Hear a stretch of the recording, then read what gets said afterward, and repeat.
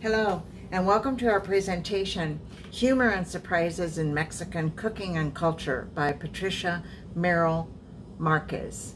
My name is Christiana Telly, and I work with the Events Committee for Mujeres en Cambio, and we are very happy that you are joining us today. Patricia has a rich background. She's worked as an architect, a city and regional planner, a real estate broker, and owner of a bed and breakfast, Mexican Cooking Vacation. But today, the focus of her talk is going to be on this book, her book, the Buen Provecho Book, Capturing the Spice of Mexico Through Popular Food and Sayings. The book will be available, and some of the proceeds, if you choose to buy it, will go to Mujeres en Cambio, and for that we are greatly appreciative. You are truly in for a treat today.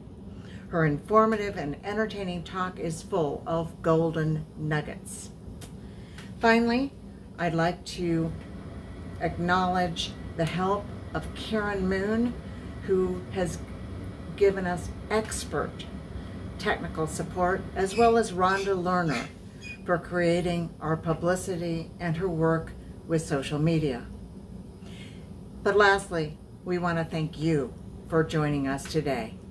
It's through your financial support that we are able to help young women in rural communities around San Miguel so that they might complete their education.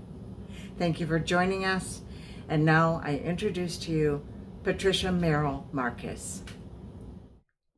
Hola, hola. Muchos saludos a todos.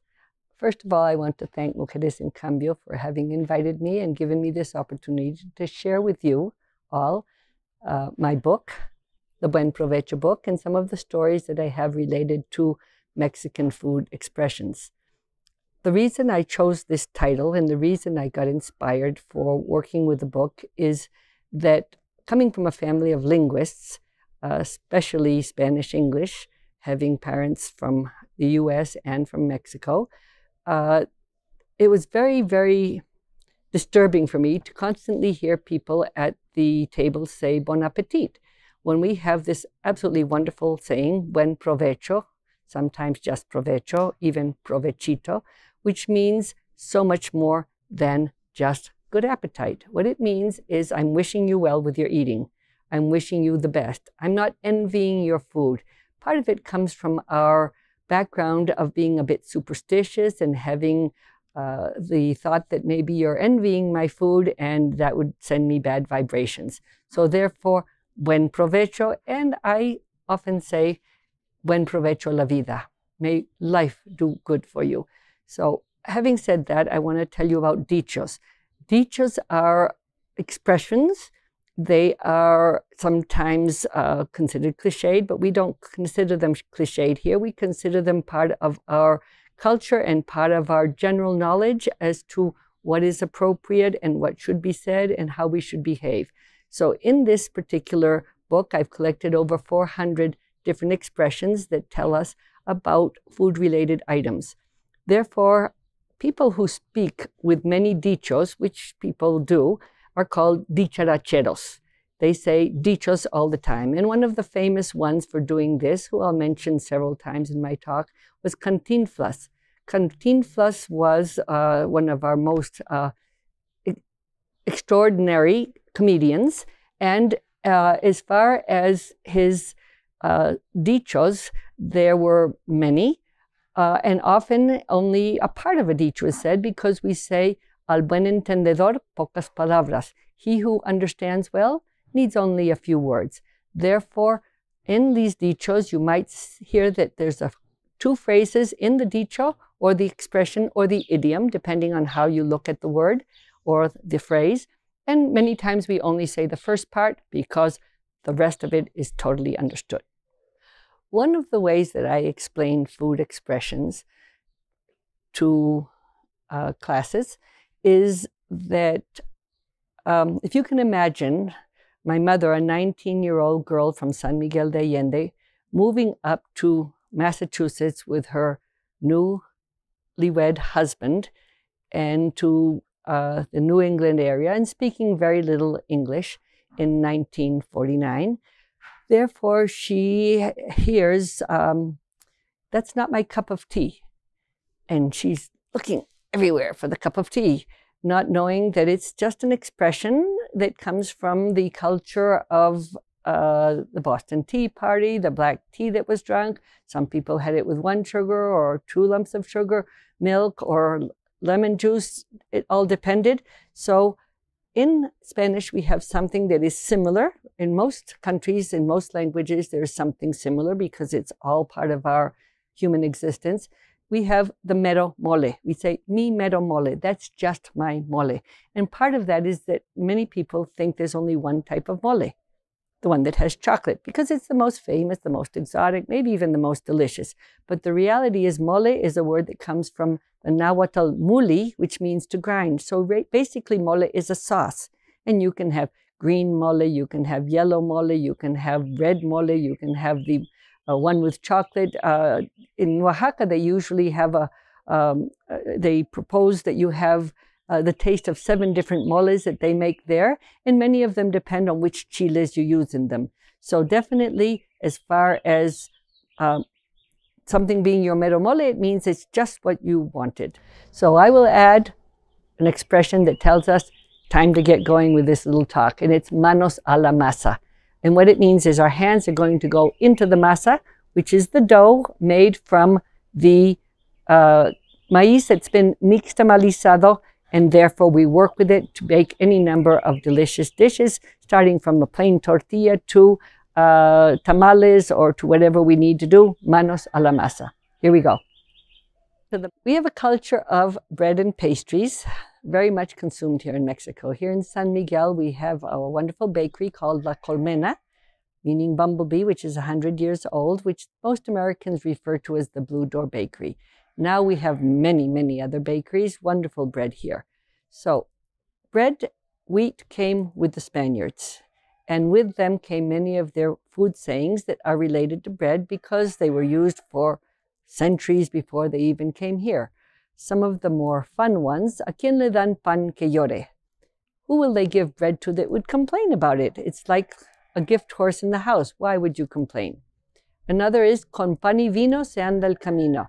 With bread and wine, you can follow your path. Another is about someone totally oblivious. And we say, no huele ni el pan caliente. He can't even smell baking bread. He's just so out of it. It has become a custom to have bread with many, many of the meals. And bolillos, which comes from the French pastry, the baguette sort of a bread, is very common. And therefore we have, with the bolillos, we make tortas. Tortas are sandwiches made with this little baguette and different numbers of fillings, types of filling. And a poor child might take a torta made of beans, refried beans, whereas a rich child might have ham and cheese inside his torta. And typically the torta was taken to school by a child every day to eat at recess or at lunchtime. And so that was when you were supposed to eat your torta, which was at recess. So one of the humorous and a little bit out of line, perhaps, expressions is, se comió la torta antes del recreo. She ate her torta before recess. So what does this mean? This means she broke the rules. She had sex before she was married, and therefore she's pregnant. Bread has been part of what was brought by the Spaniards. They were the ones that had the wheat, and when we brought the wheat, they brought the wheat here to Mexico, they brought the culture of pastries. And the Spaniards have often felt that they are, because they eat the wheat in bread, they're superior. So I have even had, when I was doing my book, one of the ones that participated in it was of Spanish heritage. And of course, when we were taking pictures of talking about different dishes of Mexican cuisine made with maize, he didn't know anything about it, even though he was in his 40s, 50s, and lived all his life in Mexico, because he was a Spaniard and they only ate bread.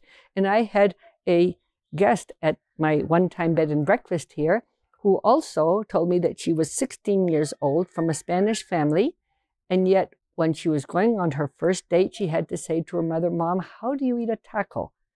I've never eaten a taco, and they're taking me to tacos for dinner. How do you eat a taco?" So with this, I want to change to what maíz is. Maíz is one of the pillars of our food, of our nutrition in Mexico. And the maíz is valuable because it's been nixtamalizado, which means it's been through a process which includes softening it. It used to be with a substance that was in the ponds outside of Mexico City, but now it's done often with lime. And so it gains certain properties that it didn't have with the normal corn, and it softens it, and we can use it to make many things. So that's why when we talk about our masa and we start making our tortillas, we have masa that has been softened and worked with. So what do? We take a ball of it and we press it to make a tortilla. And it's very important for people to understand if you make your tortillas, that there's a right side and a wrong side to the tortilla. The one that hits the griddle first is going to be thicker. You don't turn it until it's mostly cooked. So then you turn it. And then when you turn it the second time, the thin part puffs up. And that's when you know you've got a real homemade tortilla. With the machinery, I'm not sure whether it puffs quite the same, but if you go to the tortilla establishments that have the little machinery here in San Miguel, you can see them puff up. The other thing about tortillas is you need to know about the level of hydration, because a new tortilla is great to just roll up. You can bite into it. But if it's an older tortilla, then you can use it for enchiladas, because if you use a new tortilla for enchiladas, it will all get messy and fall apart. There's too much humidity in it. And then if your tortillas are really getting on in there, then you don't want to waste them. You cut them up or rip them up into pieces, and then you can make chilaquiles with them. You lightly fry the chips, and then you pour salsa on them and decorate them, and you have chilaquiles, a tribute to the frugality and the wisdom of a new wife, as in the words of Cantinflas, again, our wonderful comedian, no girl should be able to marry until she knows how to make chilaquiles. The Spaniards were convinced that wheat was much, much better than the maíz. And as a matter of fact, until the 1920s, when it was discovered that, yes, there was a nutritious value to maíz when it's gone through the nixtamalización process, which turns it into the masa for making into dishes. Until then, there was the thought still that wheat was so much superior. Therefore, one of the dichos is a falta de pan, tortilla. If you lack bread, you'll settle for a tortilla, something lowly that only the poor people would eat, or the people that can't afford bread. And yet, now that we have the tortilla and that we know that it's absolutely a wonderful, nutritious item, we eat tortillas in some families. The poorer families still might eat a kilo or a kilo and a half a day, whereas I perhaps might have 3 in a week. And that's just a preference of each person in their own diet. So we talk about someone that's a bit arrogant, and we might say, a todo le llaman cena, hasta una tortilla con sal. He's pretending that he's got something big going on. So he calls it dinner, and all he's given you is a tortilla with salt on it. Another person that thinks he's quite special gives himself his own taco. Se da su taco. He thinks he's so great. If you're wondering if you're being slighted, you might say, ¿Qué? ¿Que mis enchiladas no tienen queso? My enchiladas don't have cheese? I'm below you? And that's another way that we might be able to express some sort of a message through one of these expressions. We also say someone is a taco de ojo. Is eye candy attractive to you? You might say it's a taco for my eye. And then back to the chilaquiles, which are made with the tortillas that have become stale and dry, because then they can be crisped easily, salsa put on them, and use. It's kind of like the bread pudding in the bread eating culture, where you never throw bread away, you let it dry, and then you incorporate it into a bread pudding. Here, the chilaquiles use your oldest tortillas that have dried out, and you can turn them into a wonderful dish, a tribute to frugality and the care that a wife would put into the household, which is why our comedian Cantinflas, that I mentioned before, always said a girl cannot get married until she knows how to make chilaquiles. We have many humorous ways of letting somebody know they're a little bit too big for their britches, that maybe they think they're too special. So one of the ones we say is, se cree muy salsa. He thinks he's quite the salsa. Another is, le echa mucha crema a sus tacos. He puts too much cream on his tacos. He thinks his tacos are worthy of more cream than most anybody. Se cree la divina, envuelta en huevo. What does this mean? She thinks she's divine in an egg batter. Why? Because anything in egg batter is going to be nicer than not having the egg batter when, food was maybe not as abundant. And we have a culture of putting anything and everything into little patties that have egg batter in it, and then they are divine. Then the very special person that thinks he's so good, he eats beans and he burps up chicken. So we have another saying that says you can't whistle and eat pinole. Why? Because pinole is the ground up, roasted maize that's almost like powder, like crumbs. And if you eat it, it sticks to the saliva in your mouth. So of course you couldn't whistle and eat pinole at the same time, but some people think they're so special they can. So there is pork cracklings, and we call them chicharrón. They're very crispy, and they crackle. And one way of using the chicharrón is in a saying is saying, here only my chicharrón is crackle. But then if you're so special you think only your chicharrón is crackle, then you're too full of yourself. So another similar expression in certain South American countries that would be able to be used in Mexico also is solo su chocolate hace espuma. Only her chocolate foams at the top, because we have the little molinillo that we keep rubbing between our hands and it foams up. And the bigger the foam, the better the foam in the chocolate, the higher quality it was considered. Back to the chicharrón. There is an expression that says, me están dando chicharrón. It means they're actually sacrificing me. They're killing me. They're doing away with me. And with this, I want to share a little story about my mother's experience in the early 50s up in Boston when the movie Around the World in 80 Days had just come out. This movie has as one of the main stars playing the part of a witty little Frenchman, our Mexican comedian Cantinflas. So Cantinflas is playing the part of a witty Frenchman, and in one of the parts of the movie, American Indians have tied him up to a tree or a post, and they're going to burn his feet. And very quietly, under his breath, distinctly, he says in Spanish, me están dando chicharrón. And my mother cracked up. She was sure she was the only one that caught his humor in this movie in all of the Boston area. So how do we eat chicharrón? One of the simplest ways is just a piece of nice, crunchy, crackly chicharrón, and you put on it pico de gallo. What is pico de gallo? Pico de gallo is many chopped up little items like a rooster could pick up with his bill, and you put those on it and some lemon juice. One of the best ones is a pico de gallo Guanajuato, which would include also joconosles and chicharrón. So you can put pico de gallo on the chicharrón and eat it just like you would eat a tostada.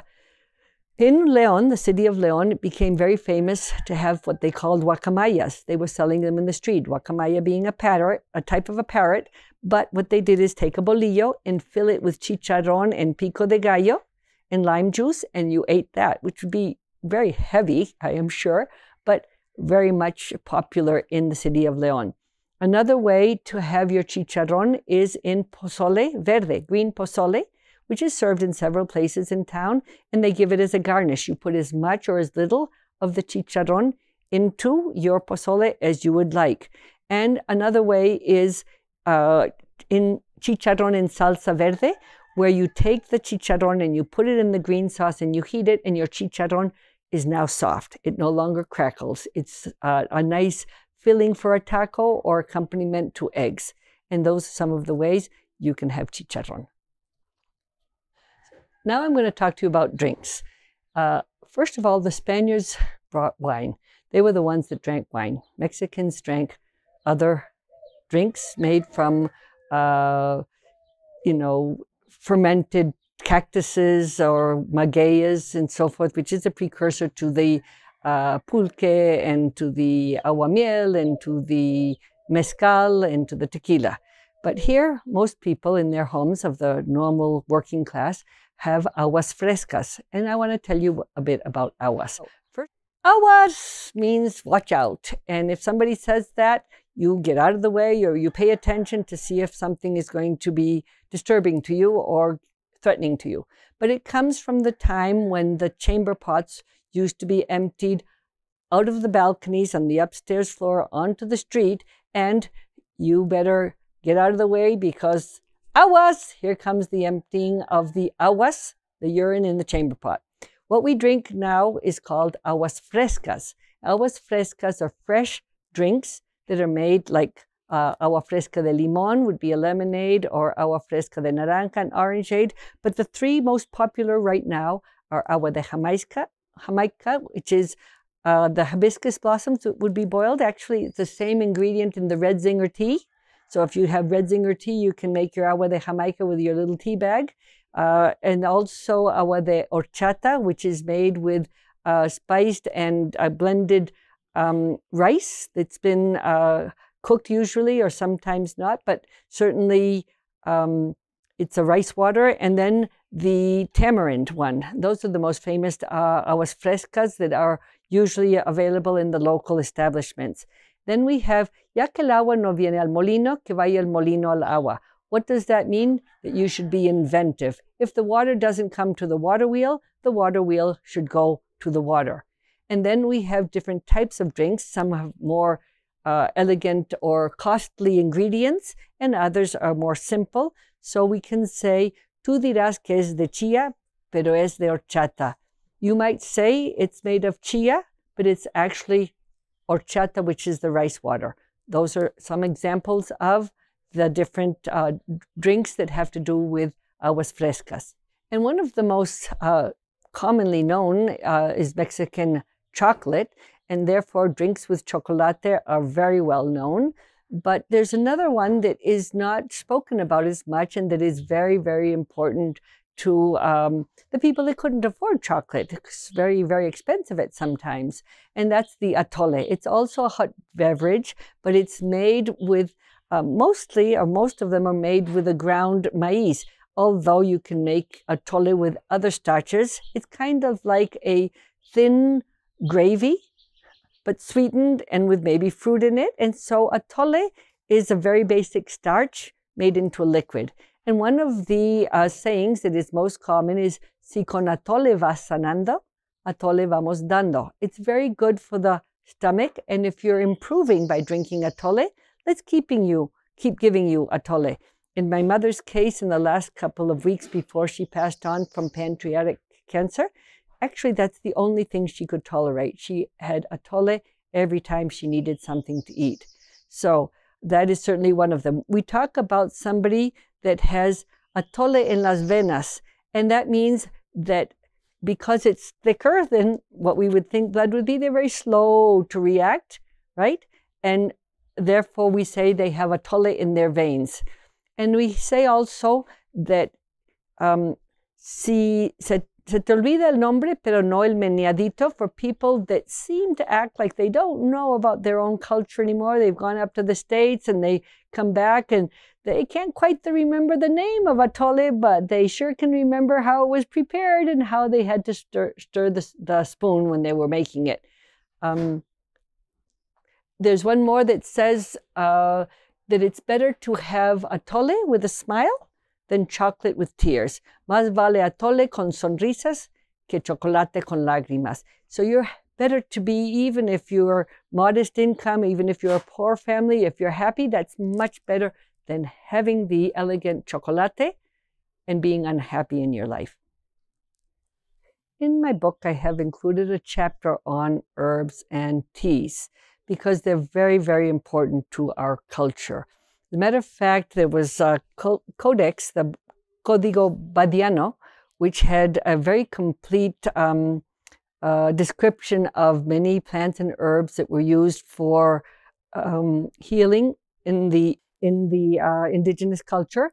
And there were two copies, and one was totally lost, and the second one was found many, many centuries later in the Vatican, and the Pope returned it to Mexico when he came on his visit. So it's a very, very wide subject, and I'm only going to touch the little tip of it. So I'm going to tell you first a couple of the expressions. One is, you want the remedy and the cloth. ¿Quieres el remedio y el trapito? You want the whole thing. What did that mean? The remedy was usually an herb or a piece of bark of some plant that you had turned into a tea or some sort of a liquid, and then you would put your cloth in it, and then you could put it on your chest or on your forehead or wherever it was needed, and therefore to heal totally, you wanted the remedy and the cloth that went with it. So de ahí el remedio y el trapito. Another one that was often brought in families, and you would say to a child, please go tell your Aunt Julie that you would like a tea of ten me aquí. And so what we've done is run together the words ten me aquí, which means keep me here. So you send the child over to bring back a tea of ten me aquí, and they know they have to entertain you to give you a chance to finish doing because you're being a little bit of a bother. And that was used many times. I was sent to get 10 de ten me aquí many times. Ser canela fina would be a high-level cinnamon, meaning an elegant ingredient. And cinnamon, canela, makes a very warming tea. In our culture, kind of like the Chinese, there is a knowledge that some ingredients are very warm and warming, and some are very cool and cooling, and some are just in between. So from there, it happens that maybe your system has become cold and you need to warm it with a cinnamon tea or a guava in it, and other things you want to cool off, and that's where cilantro and nopales come in because they're very cooling. So that's a difference also in how we look at our food. And another amusing expression that was used in certain groups was ¿qué pasotes? And it's kind of a play on ¿qué epazotes? But it had nothing to do with epazotes. It was like the cartoon of Bugs Bunny, what's up, Doc? ¿Qué pasotes? ¿Qué pasotes? And that was another expression used there. I'm going to show you some of the herbs that I have in my garden that are used for healing. In my particular case, my lady that worked for me and that sold me this property, her grandmother was a healer, and so many of the uses of the herbs in different ways I learned throughout the years with her. And this is one. This is called ajenjo. Ajenjo and boldo is a different herb, but ajenjo is very, very bitter, and it's very good for the liver when you've been upset, when you've had a scare, when you've been very, very angry about something. And you can just bite a little leaf, which is really, you'll feel the bitterness in it. Or we make teas with it, and you drink a cup or two a day for a few days until you feel that, that it's leveled off. In my own particular case, when I've had a very trying time, I might drink it 3 or 4 days in a row, and it actually almost tastes sweet. And then suddenly it's very bitter again. I don't need it anymore.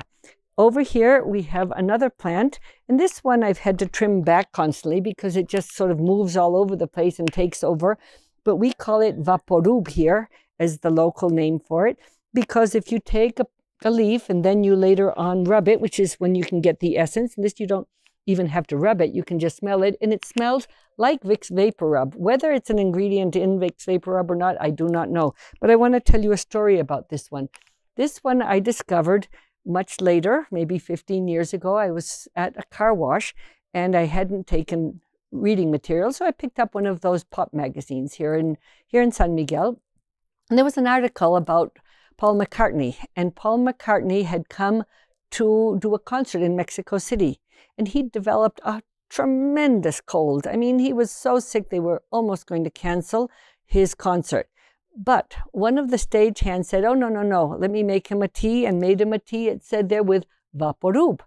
And what? He cleared out completely and was able to give the concert. So I went looking for the vaporub, and I've seen now that you can buy some teas with it already in it, or you have it in your garden. You can inhale it to open your respiratory channels, but it is certainly part of the healing process that we use here. Over here, I have yerba buena. In another area, I have mint also, but this is spearmint.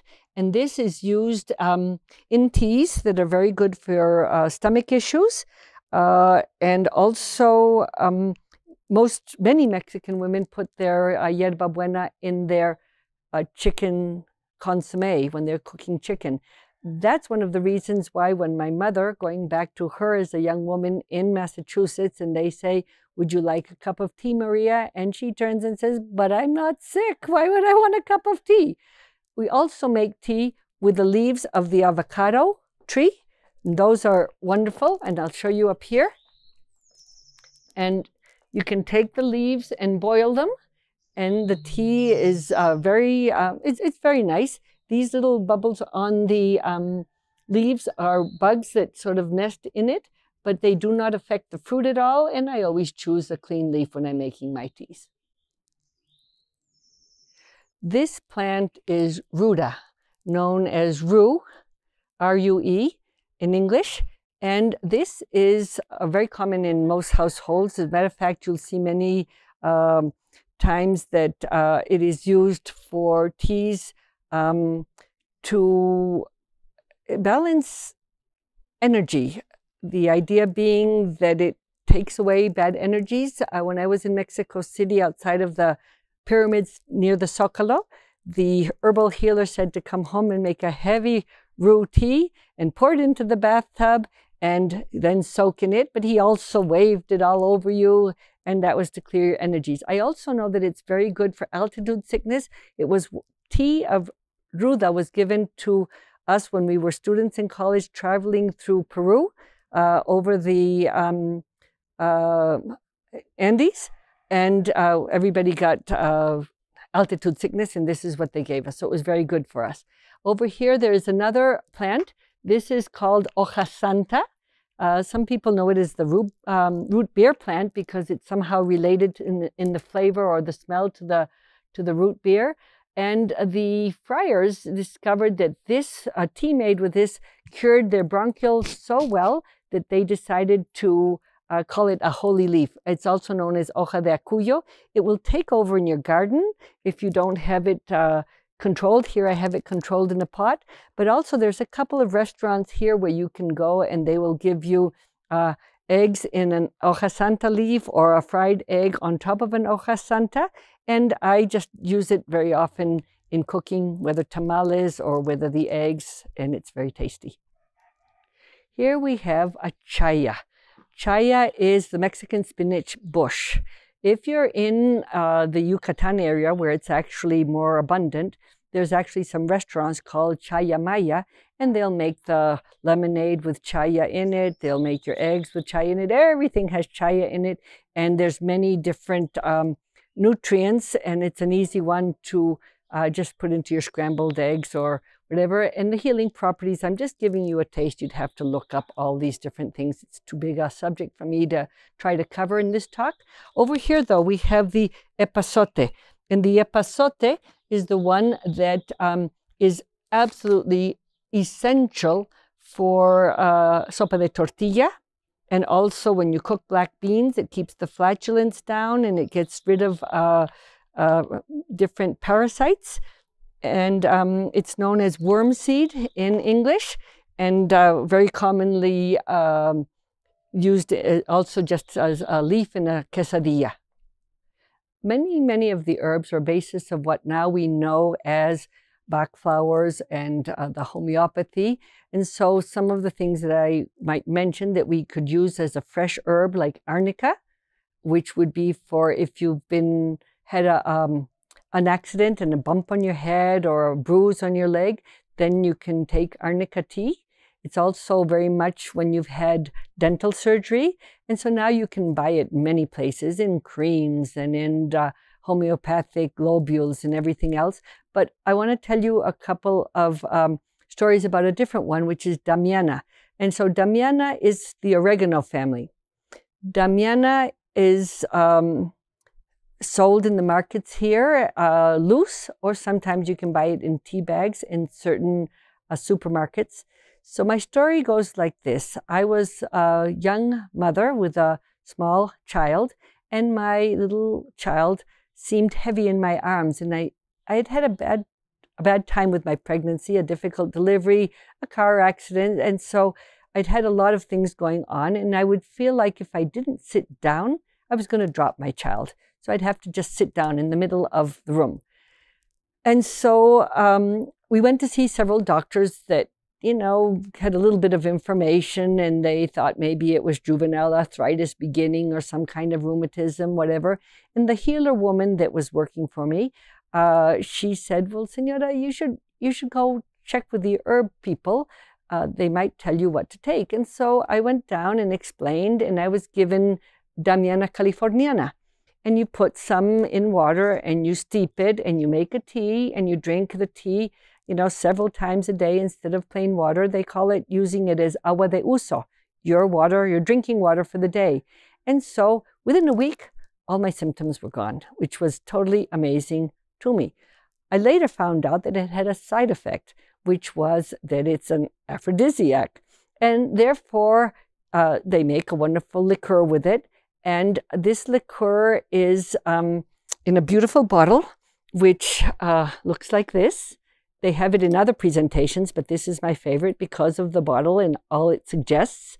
And therefore, I was using my Damiana liqueur when I was giving the talks in Mexican cooking vacation and humor and surprises in Mexican cooking and culture. And I wanted to get some extra bottles, and I went looking, and I couldn't find any in the supermarkets or the liquor stores here in San Miguel. So I went looking in Querétaro, and I went to the Europea and one store after another, and they didn't have it. And finally, they found it on the computer. There was one little location far out of town where they had several bottles. And so I rushed over to get my Damiana californiana liqueur that I needed for my talks.